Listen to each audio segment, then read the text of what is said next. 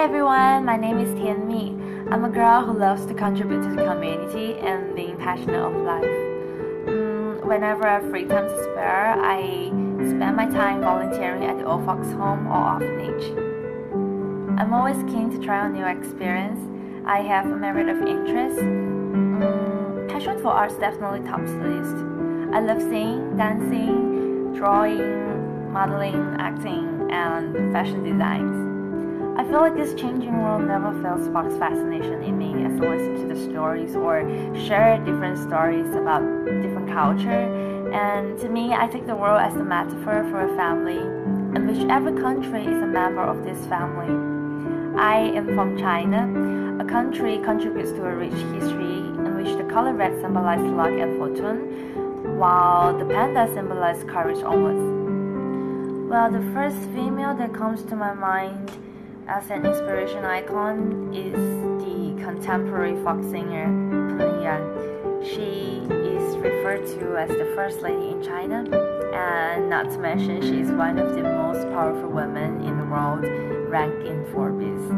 In China, she serves as a representation of how the ideal woman should be like, as she possesses all these traits of a successful woman.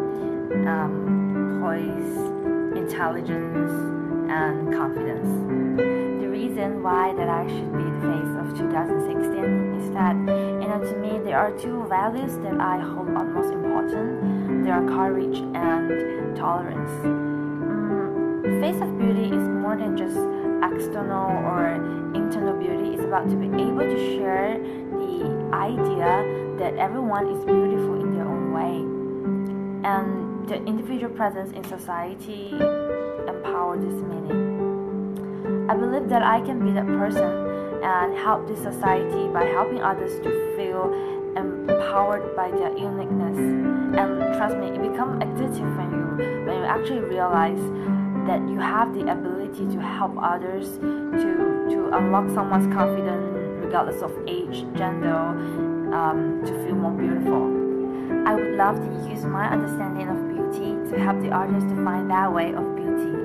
And I think only if we learn to be happy, to self-appreciate, to be self-sufficient, not to let oneself suffer, to be kind-hearted, and to have the gratitude to those who care about you, we will lead to the future generation into a better tomorrow. I personally strongly feel that the importance of pointing others in the correct direction and help those astray to find the inspiration to lead a better life. I am me, China 2016, face of beauty. No matter what we have or do not have, we can always find a way to empower someone else.